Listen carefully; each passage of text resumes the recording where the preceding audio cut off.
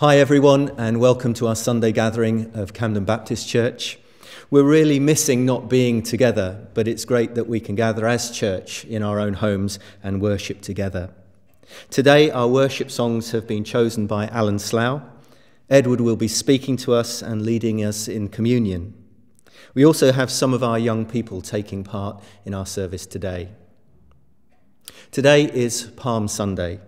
We remember Jesus coming to Jerusalem before the events of Holy Week.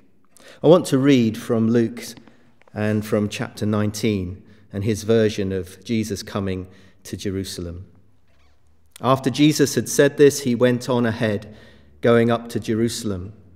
As he approached Bethphage and Bethany at the hill called the Mount of Olives, he sent two of his disciples, saying to them, "Go to the village ahead of you, and as you enter it, you will find a colt tied there, which no one has ever ridden. Untie it and bring it here. If anyone asks, why are you untying it? Say, the Lord needs it." Those who were sent ahead went and found it just as he had told them. As they were untying the colt, its owners asked them, "Why are you untying the colt?" They replied, "The Lord needs it." They brought it to Jesus, threw their cloaks on the colt, and put Jesus on it. As he went along, people spread their cloaks on the road.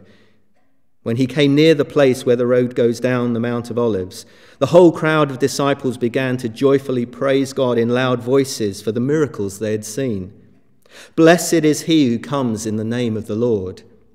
Peace in heaven and glory in the highest."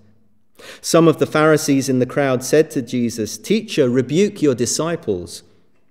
"I tell you," Jesus replied, "if they keep quiet, the stones will cry out."